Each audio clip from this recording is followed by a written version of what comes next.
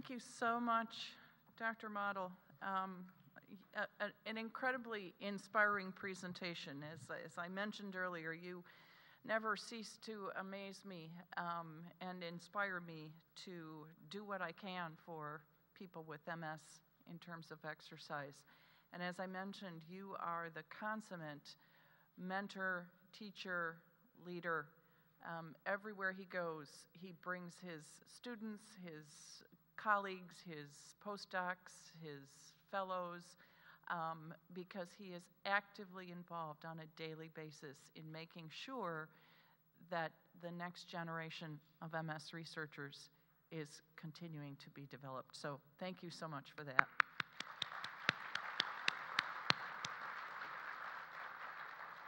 At this point, we're going to ask that you, if you haven't already done so, to write your questions down and to simply hold them up or wave them in the air. We have many of our wonderful NMSS volunteers roaming around in the room who will be happy to pick up these cards from you.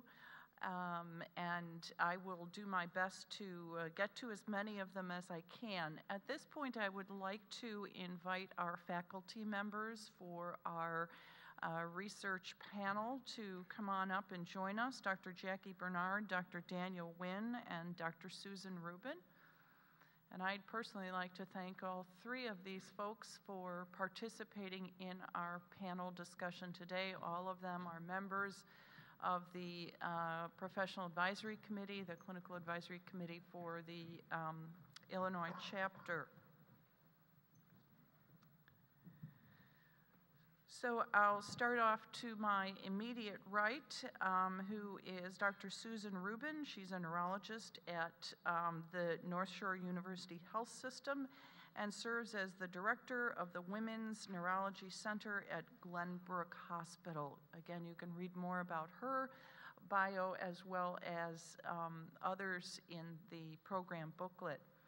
To her right is Dr. Jackie Bernard, who is an assistant professor in the Department of Neurology at the University of Chicago, and she has a special interest in MS in the Hispanic population and has been working on developing outreach initiatives.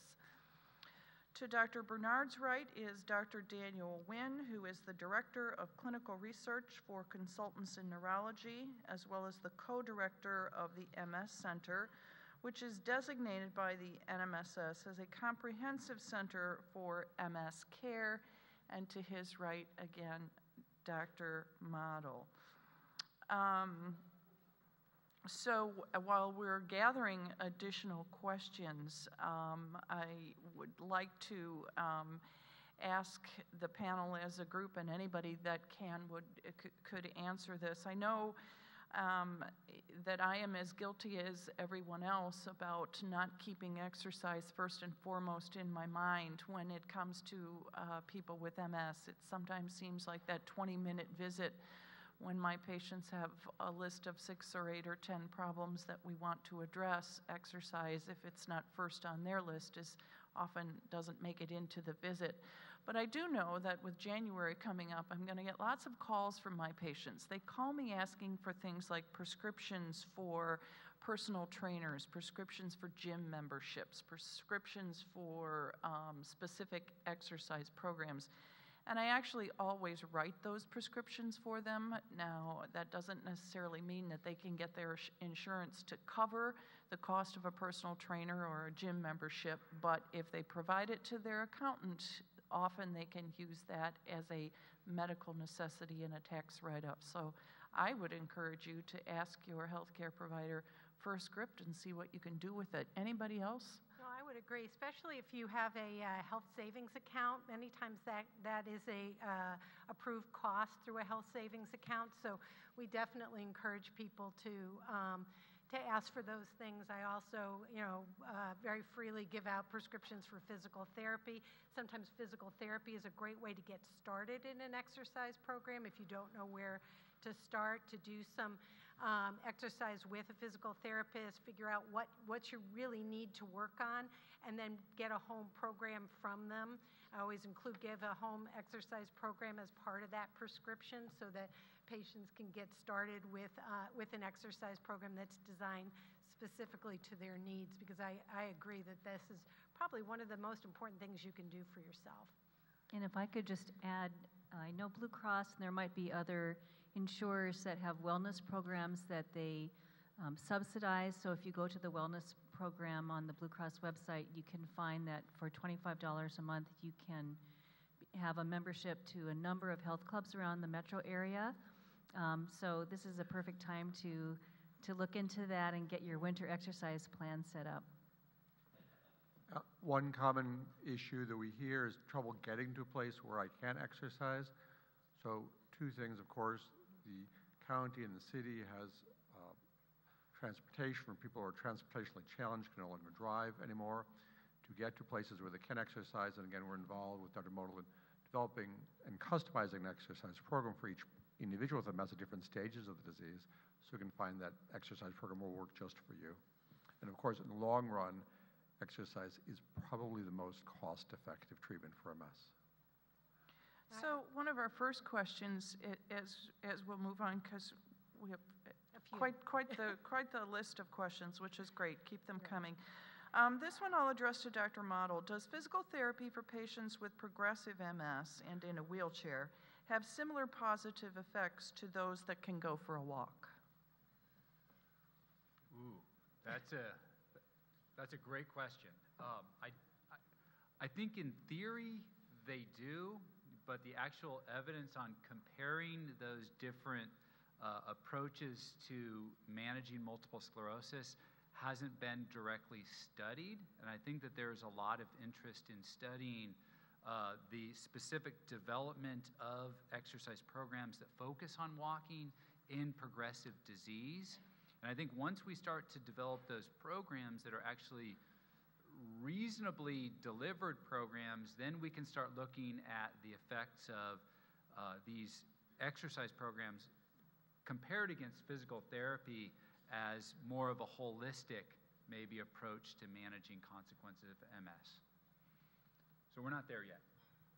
Great. Dr. Nguyen, I'll address the next question to you. If my MRI shows no change, why am I clinically getting worse? So there are lots of reasons why people may be clinically getting worse in the absence of a change in MRI scan.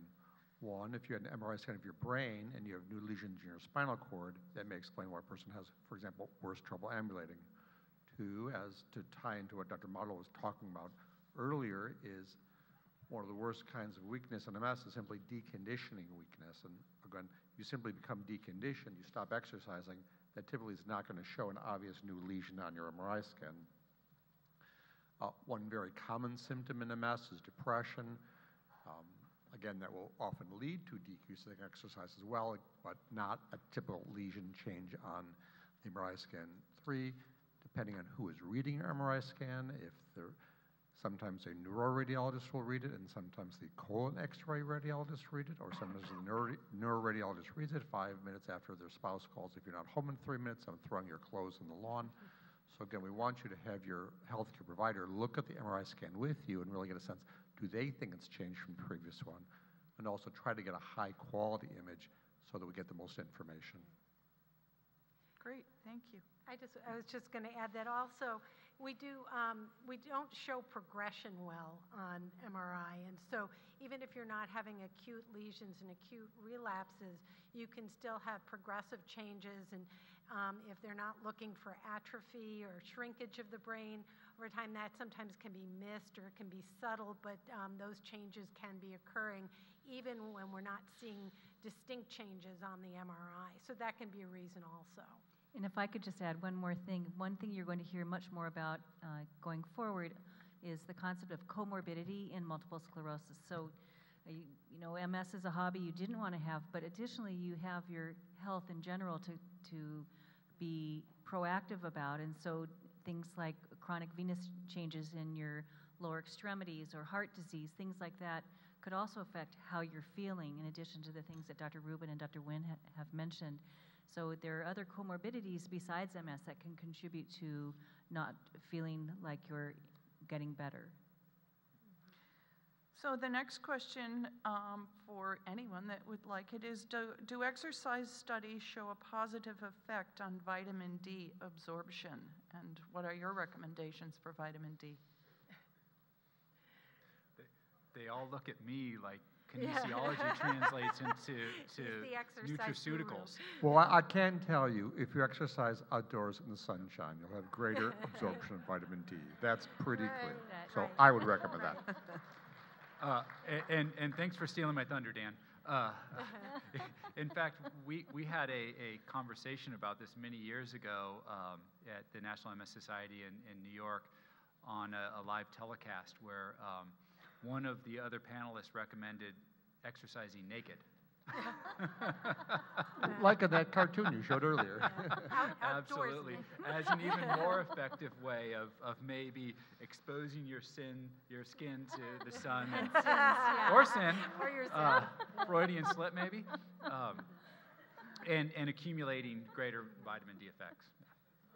So I know that many of us were attending the ECTRIMS, the European MS meetings in Barcelona last week, and I know there were some presentations as well as some posters on vitamin D, and there have been a number of questions here today. Can anybody comment on what your current recommendations are for vitamin D in your practice? Dr. Bernard? So in the fall, those of you who are my patients here might have heard this, I asked my patients to understand and remember what dose of vitamin D you're taking. I think seems kind of simple, but there's so many different doses. It's important to know what dose you're on, and then we'll find out what dose you need to get the level that we consider optimum.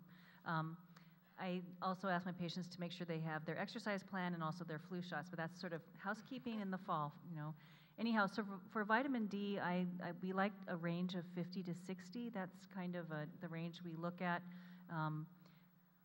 Not everyone is able to have a sort of a dose response based on whatever dose you're on to get that. So we do have to check levels. Your level, all of us, by definition, in the upper Midwest are going to have lower levels in the winter months. So that's something that you might want to check in the winter time to make sure it's in the optimum range. It's just very difficult to obtain the adequate amount of vitamin D that you need by diet alone, so supplementation really is necessary. We haven't worked out what is the correct upper limit of dosing for vitamin D. There have been a few studies, but I think that's still being worked out. But just when you think you've heard the last paper on vitamin D, there's another poster. There were several at ECTRIMS. It's pretty much all good, delaying the progression of disease, relapses, onset of disease. Cognition is a new thing, and not just for MS, but in general for older adults. We could spend an hour on vitamin D, so I'm going to stop here. Right. I would agree that we usually aim for a range of about 50 for our patients if we can get them there. Everybody metabolizes vitamin D differently. So some patients it is very difficult to get there even with mega doses of vitamin D. You'll sometimes hear doctors prescribe 50,000 international units weekly as a dose to try to raise that level. And then a maintenance dose of somewhere around 2,000 international units a day, but everybody's different, so you do have to check those levels to see whether that's an adequate amount for you and whether that actually gets you to where you want. Our ranges, different labs have different ranges, and so usually they start at about 30 is considered normal, but we really would like people closer to 50. Dr. Model, you were talking about MS, and I'm trying to summarize a couple of questions here. Fit people or people who were more active seem to have less in the way of disability progression. And the question, or one of the questions, relates to, would it be good to get my children involved in exercise to prevent them from developing MS? That's a great question. I actually think there are a couple of good reasons for getting your children involved in being physically active. I think families that tend to be physically active together are more likely to stay physically active over time. So getting your kids physically active with you will help to reinforce your own physical activity behaviors and habits. The data on whether or not physical activity prevents MS are not out there at all. It's something that we've been trying to figure out in these large epidemiological studies like the U.S. Physician Study or U.S. Nurses Study to try to understand whether or not levels of physical activity and exercise participation predict the rate of having MS or not, or the risk of having MS or not. So I'm not quite sure that the data are there to suggest that physical activity can stop MS from occurring in the first place or reduce the risk of it.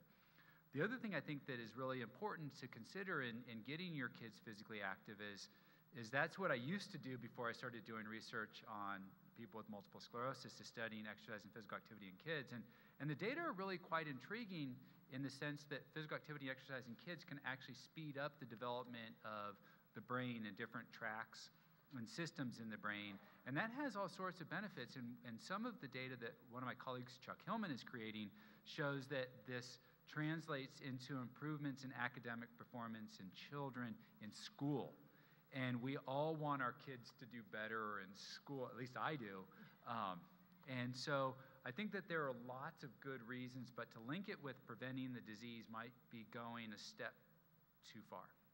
If I could just add, there is data on obesity in children and risk of MS, and so certainly is provocative to think there may be a relationship between that and exercise and maybe modifying the risk. So perhaps we can have Dr. Nguyen address this question, several questions about the role of stem cell treatment in MS. So there is a lot of basic research going on in stem cell treatment in MS. There are many types of stem cell trials going on now. The hematologic stem cell program at Northwestern has been active for many years. There are 2 stem cell projects we're about to embark on. The first 2 trials are not in MS. One is in a head injury and one is in stroke, where the neurosurgeons are actually implanting the stem cells directly on the areas of damage. And we're following with MRI, imaging techniques, and physical examinations over time. And then if that works, that may subsequently lead to an MS study. The studies are not initially being done in MS because it's a moving target. So first we're taking individuals with head injury or stroke with a fixed motor deficit and following them after transplantation. The reason why is in MS, if people do not get better, we can't really tell is the transplant simply not being effective, or are we simply treating a moving target? So that's a whole new type of stem cell treatments being done. The hematologic stem cell transplants, as I mentioned, is being done at Northwestern as an ongoing study. And then, of course, the mesenchymal stem cell transplants, which have been given overseas for years. Dr. Rubin, why are MRIs done routinely on the brain instead of the whole central nervous system, since lesions can also be seen on the spinal cord? So I don't know that I would agree that that MRIs are done just on the brain as opposed to the spinal cord. Sometimes it depends on where your symptoms are. So if you're having new symptoms and they seem referable to the brain, if they affect the eyes or seem to affect the face, arm, and leg, the most likely place where that symptom could be coming from would be from the brain. But if symptoms seem to be involving just the legs or just the arms, it is important to actually look at the rest of the central nervous system, which includes the spinal cord, to get a good picture of where lesions are occurring. So while the brain is probably the most common place we see lesions, the spinal cord is a very important place for lesions and can lead to a lot of disability. You've got a very small area, so that even a small lesion can have a big effect. So we don't want to ignore the spinal cord when patients are complaining of symptoms. But it, again, depends on what sort of symptoms patients are having. So depending on the situation and where you are, in your clinical evaluation with your physician, they may go where the money is. Depending on where the symptoms are, you're going to look where the most likely place that those symptoms are occurring. But as you're assessing the patient as a whole and you want to know how they're doing, and especially if they're not having specific new symptoms, you do sometimes need to do the entire central nervous system to really look to see where new lesions are occurring. So, Dr. Mato, you, I know, presented your diagram or your picture of the exercise promoting BDNF, or brain-derived neurotrophic factor. We have several questions here. Does exercise promote remyelination, and can it repair axons? I'm not aware of any data out there that have tested the effects of exercise on remyelination or on repairing axons. It's something that we are starting to do at the University of Illinois with one of my colleagues in animal sciences, looking at the effects of exercise on models of myelination and demyelination, particularly a model called the Cooperzone model.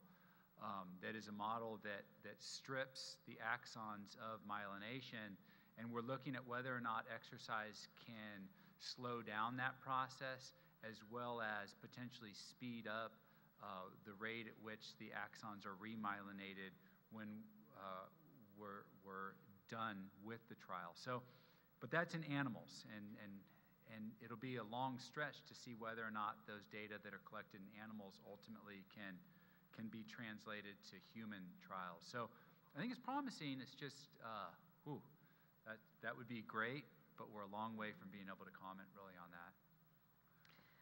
We'll address this one to Dr. Bernard. Can you comment on people getting the flu shot, the regular versus the senior citizen flu shot, the shingles, and the pneumonia vaccine? So everyone is supposed to get a flu shot, you know that, right? But we recommend the killed, not the live virus. We think there may be a slight risk of triggering an MS attack with the live virus.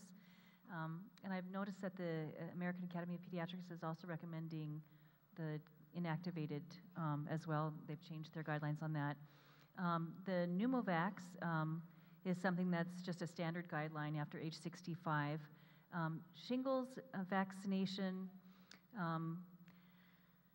I'm not a big fan of that because I worry about flare-ups. Also, the yellow fever vaccination can trigger flare-ups. So, and I would, just mostly recommend you get your flu shot, and then after 65, the Pneumovax and the guidelines for standard health care. We worry a little bit about efficacy of some vaccines in patients who are on disease-modifying therapies. So that's something to think about, and that's being looked at on nearly all of the disease-modifying therapies. The new, if I can simply add on that a little bit, the present varicella vaccine, the shingles vaccine, is a live virus vaccine, but there's a vaccine that should come out soon, which is a non-live virus vaccine for shingles. The present vaccine for shingles, which is live virus, decreases shingles only about 1/3, really prevents persistent of pain after shingles, post-traumatic neuralgia. The new shingles vaccine decreases the chance of getting shingles more than 97% in the trial. And that's the present vaccine is the Merck vaccine. The Glaxo vaccine should come out in the next few months, and I think that may become a more standard recommendation when we'll have a non-live virus vaccine for shingles. And I just was going to add that to some extent it depends on what medications you're on as well. So if you're on a medication that does suppress your immune system, you need to be much more careful with the live viruses than the medications that are immune modulating as opposed to immune suppressing.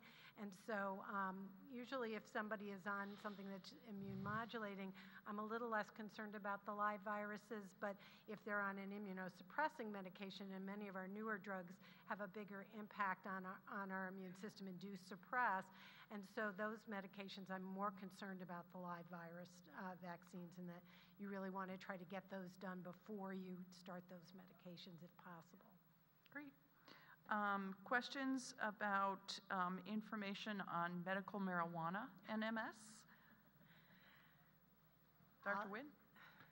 I was on a Blue Ribbon panel just a few weeks ago with the person who wrote this law for the state of Illinois, the chief of police, and one of the individuals who represents many of the dispensaries. There should be product in stores by mid-November. One of the first dispensaries will open, or it was on TV, let's say, a few days ago, but there probably won't be product for another month or so. There'll initially be multiple varieties available, both vapor, edibles, so to speak, as well as a smokable product. There are good guidelines that have been put out by the American Academy of Neurology and others as to which symptoms of MS may help. Certainly spasticity, there's strong evidence for central neuropathic pain and pain in MS. It's good evidence. Whether or not, if you take a little bit too much, whether or not we'll encourage you to exercise, though, may be another question entirely. So we may recommend you do it after your exercise. There was some controversy. We talked about this a little bit last year at this meeting about high salt diet. There's some data raising the question of high salt diet making MS worse. If that's the case, if you do go for the cannabis, I would watch the munchies. If I could just add, also, there is data that suggests there is a downside to cannabis in terms of MS and cognition. So I think it's important to think that cannabis is, cannabis also can have side effects, adverse effects, just like all of the therapeutics that we prescribe for you. So please be aware that cognition is unfortunately one of the, negative impacts on cognition is potentially a complication of using cannabis therapy. Right, and I'll just add also fatigue. So, it certainly can make you sleepy, and I always recommend to people, there are sort of pros and cons. You can't use it in work. There's still federal regulations against it, so if you work, especially at a federal job, and you could be drug tested, you would fail that drug test, and so you need to consider that. Even having the card would not necessarily protect you. You also can't drive if you're going to use it. So this is something that definitely has some limitations in usability, even though it may have some benefit, especially for pain and spasticity. So you really have to sort of weigh those pros and cons when you consider whether you want to use medical marijuana or not. There will be laws regarding being intoxicated from smoking cannabis.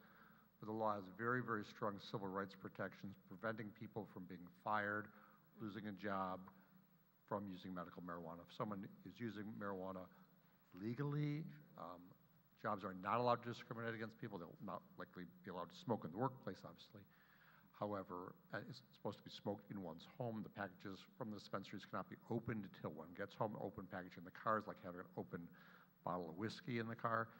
So you're not going to be allowed that, but employers are not allowed to discriminate against workers who use medical cannabis upon recommendation. Now, it's not a drug that a physician can prescribe. It's a substance that a physician can testify might benefit a person's condition, and the patient gets a card based upon that. Whether or not the person chooses to go ahead and go to a dispensary and purchase it is a whole separate issue, but it's not a prescribed drug. This is one of the reasons, for example, why you can't get it in the drugstore like CVS, Caremark, Walgreens, or your mail-order pharmacy. And it's very unlikely your insurance is going to pay for it unless you have very unusual insurance. Reimbursable. I don't know, maybe about the health savings account. I haven't explored that yet. I don't know. So we'll go back to Dr. Bottle. We have a number of questions here that I'll try to put together, and basically it's talking about MS in the more sedentary patients, people who are essentially using things like scooters and wheelchairs on a most of the time basis, and even those who aren't, but haven't exercised in a while. Is it ever too late to start? When can you start? What's some recommendations to getting back into it? So it's never too late to start exercising. I think the other thing to think about is regardless of your physical activity and exercise habits, it's always a good thing to try to do a little bit more. Most of the data out there on physical activity and exercise, the dose response part of it is nicely worked out, and there are nice dose response data as compared to vitamin D, which there aren't as nice data. When it comes to individuals who are in scooters or wheelchairs, one of my colleagues at the University of Illinois did a really intriguing study where he took individuals who could use a wheelchair, so scooter users or current wheelchair users, and helped them gain access to a high-quality, well-fitted wheelchair, and then examined and gave them strategies for how to use that in everyday life.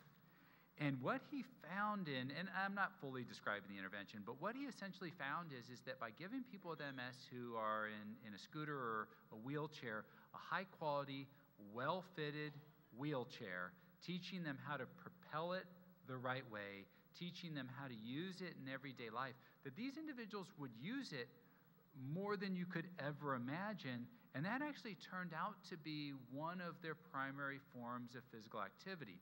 And in fact, the CDC has just created guidelines that in wheelchair users, wheeling is probably the best form of physical activity that they can engage in. And my colleague Ian showed that it had very nice outcomes, from improving the strength of the upper body, through improving feelings of fatigue and depression, as well as improving quality of life. So it looks like, and we're trying to develop this intervention a little bit more, and I should mention that that intervention was funded by the MS Society, since we're here as part of the MS Society. So there are good options. So in our practice, if people talk to us about wheelchairs or scooters, one of the first things we insist on is a seating evaluation done by a certified seating specialist, usually a physical therapist, because if you end up with the wrong chair or the wrong scooter, you're stuck with it for many years based on insurance regulations, unless you can afford to go out and buy a whole new one on your own. So nothing more important than getting a true seating evaluation done by a professional so that you get the right thing from the beginning. And then on top of that, teaching people how to propel it the right way so that you don't have shoulder injuries and things along those lines is critical. So a question for anyone on the panel: what are your thoughts about, or the word from ECTRIMS on biotin? So that's good. I think several people in the room know that there's been some evidence suggesting that biotin may be beneficial in people with chronic progressive multiple sclerosis. There was a pilot paper that was presented from Europe of 23 patients suggesting some improvement. The major problem is the dose of biotin is approximately 10,000 times the dose you might get in biotin, let's say in the health food store. When you take biotin at a level like that, you're not getting vitamin value amount, you're getting a chemical effect of the drug. I know there are people who are getting the drug compounded now and using it that way. As a researcher, I'd recommend a little bit of caution. There are some side effects. High-dose biotin clearly decreases responsivity to insulin and increases blood sugar in many individuals. There are some people who get significant skin rashes from high doses of biotin. It affects absorption of vitamin C and vitamin B6, which are, of course, very important for many bodily functions. In getting medications compounded, there have been, unfortunately, several very embarrassing issues that have occurred from compounding pharmacies across the United States that have been shut down because of the ways in which medication was put together and what people were actually getting. So there are 2 ongoing double-blind trials with high-dose biotin now. And for people who are interested in learning this, I recommend you talk to those of us involved in these trials so you can find out, might this be a medication to be appropriate for you. But again, at the dose that is being given in chronic progressive MS, it's much, much different dose than, let's say, I might have gone to the store and bought for hair growth, which didn't do me much good either. Any other comments? Are you, Dr. Bernard or Dr. Rubin, are you recommending it, or? So I'm not recommending it yet, although I'm not opposed if people want to get compounded biotin. I have given them prescriptions for it, but I think the data is still too preliminary to really recommend it. I mean, it's exciting that something that's a readily available vitamin could be possibly helpful for progressive MS, especially since we have so little right now. Although I will say at ECTRIMS, that was a big focus of the conference, is on drugs that may have potential benefit in progression. So we're beginning to see a lot more research in progressive disease, and I think that's an exciting and a very unmet need in multiple sclerosis that is finally being addressed. So I think we're going to get some data in the near future that may be very helpful for our patients with progressive disease. But as of now, I'm not opposed to people trying it, but I'm not strongly recommending it because I think the data is still too preliminary. I would agree. For people interested in treatments for progressive forms of MS, secondary progressive, primary progressive, in breakout session H this afternoon, I'll be discussing that. As some of you may know, we had sort of a breakthrough announcement just a couple weeks ago with the first drug, ocrelizumab, that showed a positive effect in a double-blind, placebo-controlled trial in primary progressive MS. So again, there are 13 drugs presently FDA approved in relapsing forms of MS, and this drug will go to the FDA first quarter of this next year, perhaps be the first drug FDA approved in even primary progressive MS, in addition to relapsing MS, ocrelizumab.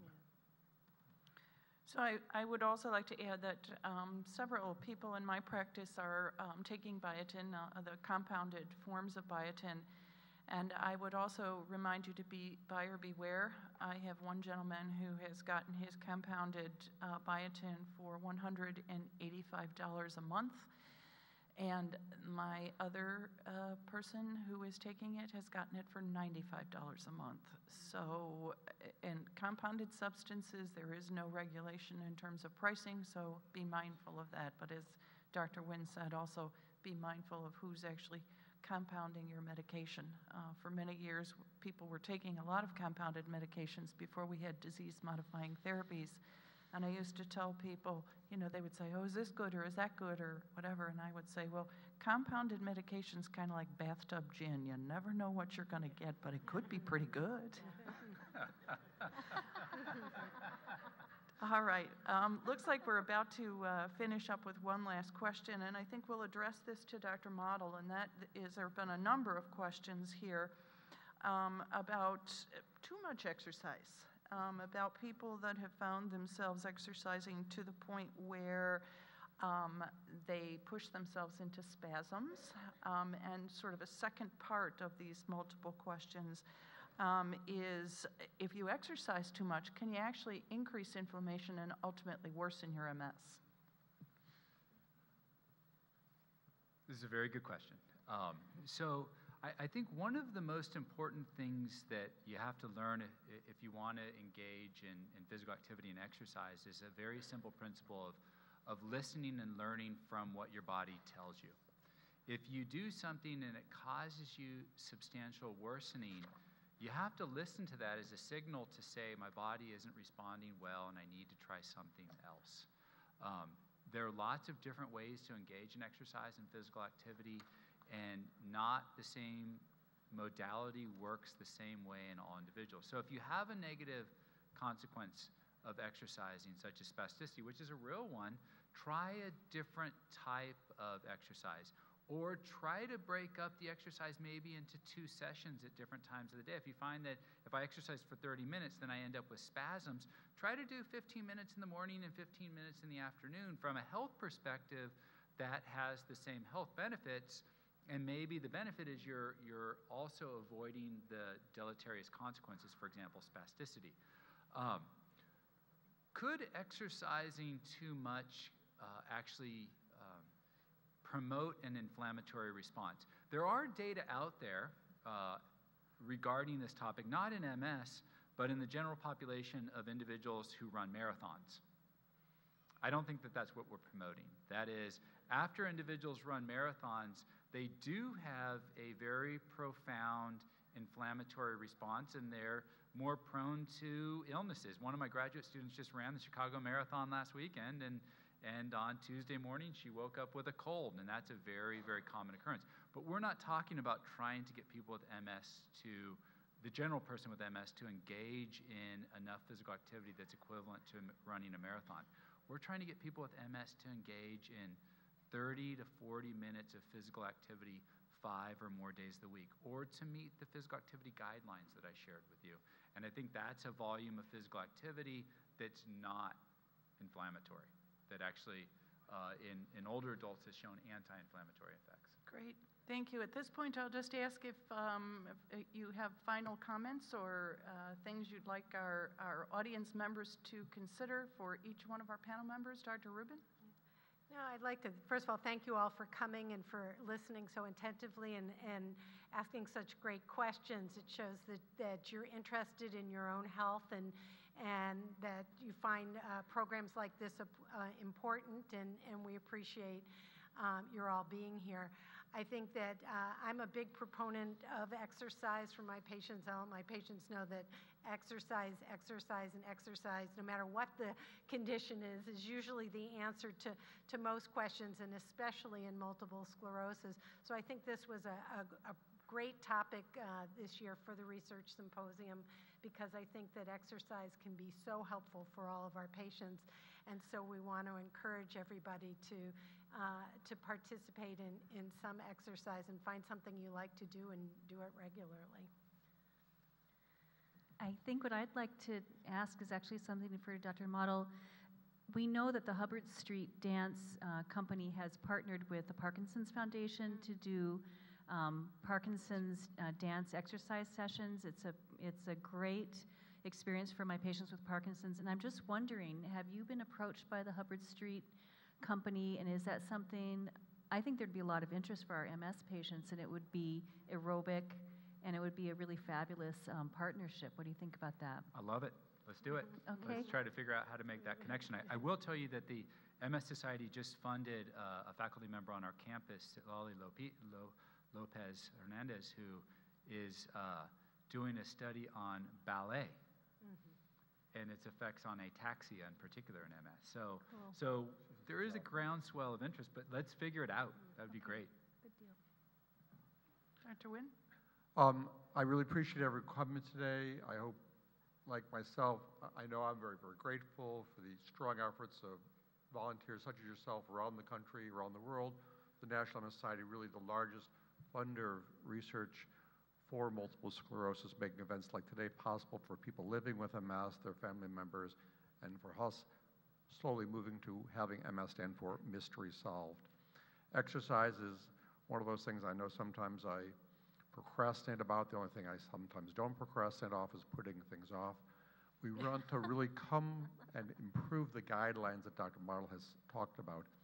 And as such, at our center, I know we have a program, several programs going on to try to bring some of this research from Champaign-Urbana up here to the community for people living with MS to try to develop an individualized exercise program. And, please find myself or my staff members, several of whom are here sitting in the front, who are doing these programs both as part of their doctoral program and or as part of the activities that go on in our MS Center. So again, really very much thank you for all of your support. And again, tagging on to something that was brought up when the meeting started, of course, I think we all know what's happening in Chicago tonight, the first game of the World Series for the Cubs. And of course, if the Cubs win the World Series, it will be very meaningful for us because it will mean the end of multiple sclerosis. Right. We've making advancements in MS, and we may have a Cy Young Award winner in Jake Arrieta. But if the Cubs win the World Series, it means there are no more MS, because we know which is more likely will cure MS this fall, that the Cubs will win the World Series this fall. But I'm very optimistic. I'm hoping for both. And I know with the exercise that Dr. Butler has taught the Cubs to do that, we're way on our way. So again, thank you very much. Thank you. How do you follow that? I just want to keep it really simple, and the simple message is thank you for allowing me to have the privilege of being part of your lives. Thank you so much. Well, thank you to all of our panel members. I do have an entire stack of questions here that I will be handing over to Colleen Friedman, who works very diligently to get these answers answered and put up and posted on the